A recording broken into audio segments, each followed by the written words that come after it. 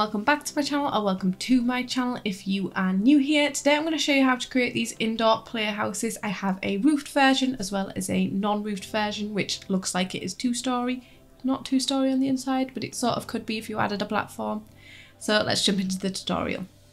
For the first version of this is going to be the non-roofed version. I'm going to go ahead and create a room just using a normal wall. This can be any size you want. I'm just doing a 2x3 because it looks like a nice size. So super simple. And then go ahead and paint however you want. Just make it look like it's an outdoor house, or whatever you like. I'm doing this slats on this one. You could do it brick if you want, or you could do masonry. It is up to you.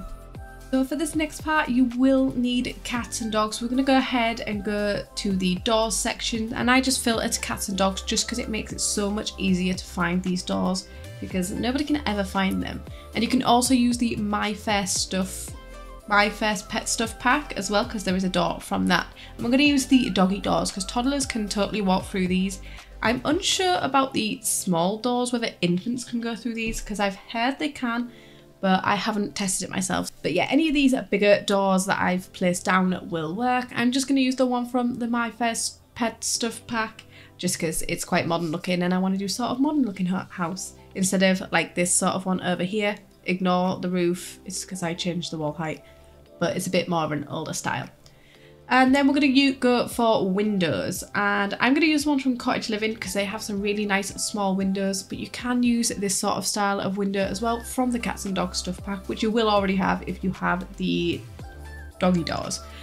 But yeah, the Cottage Living ones are like perfect because they're really small.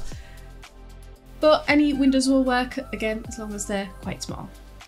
I'm just going to place a few of these around the house. I'm going to place 4 on the front and 2 on the side, but just do it as however you want. This design, it can be any which way you want. As long as it's got the doggy door, it will work for toddlers. So I place 4 on the front there and 2 on the side. And now we're going to make it look a little bit more like a home by adding some little extra things. So if we go to the wall sculptures section, which is this little bit under the windows, I have a lot of debug items here, so just ignore the mess that is all this stuff. There are some really cute things you can use on the outside of the house. Obviously it depends on which packs you have.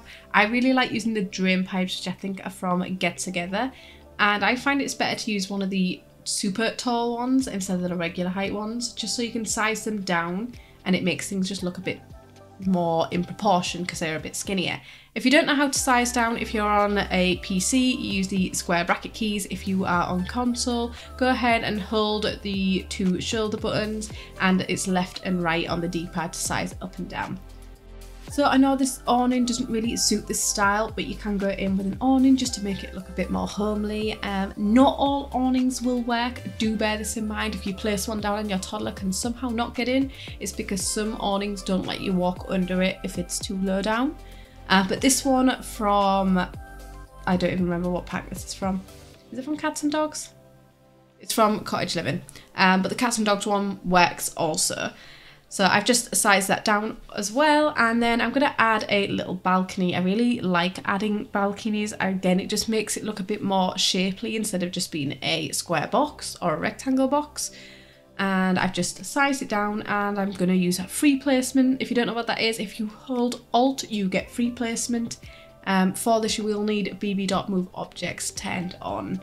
I don't actually know what free placement is on console. Somebody did tell me before and I really can't remember. I do apologise.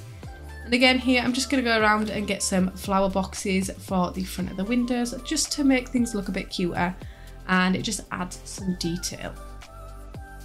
So now for the roofed version, we're going to use a half wall. I think I'm using the 1.75 wall height here. I could be wrong, I can't remember. And for this I am doing a 2x3. This just will make things a lot easier when it comes to roofing, because of what you have to use to roof is the perfect size.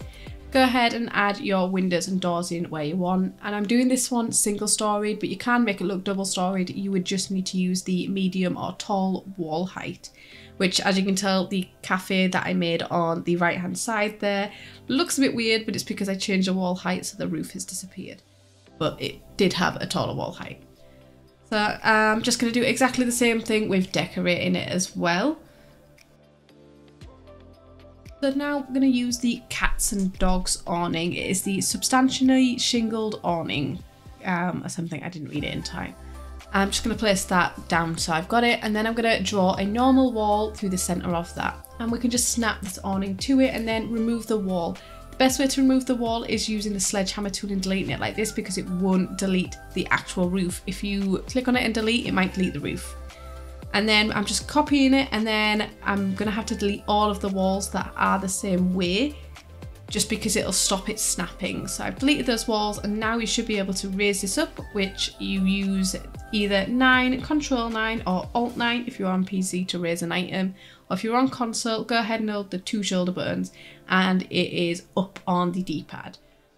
So I'm just placing that, and then you can place all your walls back in and your paint will have disappeared. So go ahead and repaint everything and decorate however you would like. So I do sort of know a way on how to make a base game version, but it has to be single story only to look right. So let me know if you want that. The roof also doesn't look the best in the base game version because the awnings, there's only one that works. So it's not the best, but I can make a base game version if you want. Just let me know down below and I will try fix it to make it look the best I possibly can. But yeah, just go ahead and decorate however you like. And the only issue with the half wall version is when you put the walls down like this, you can see the half walls don't go down, so you can't click on it, but you have to go around the back to be able to click on any items in there. And you can put beds and stuff in there. So if you did this and it wasn't against a normal wall, you wouldn't be able to access the inside. So do bear that in mind. That's why I've done it up against a wall. Also, if you want to lock toddlers in here, you can, because these doggy doors can't be locked to toddlers. So sorry for all you guys that wanted to do that. That is it for this video. If you enjoyed it, please give it a thumbs up. And if you haven't already, please subscribe, and I will see you in my next video. Bye.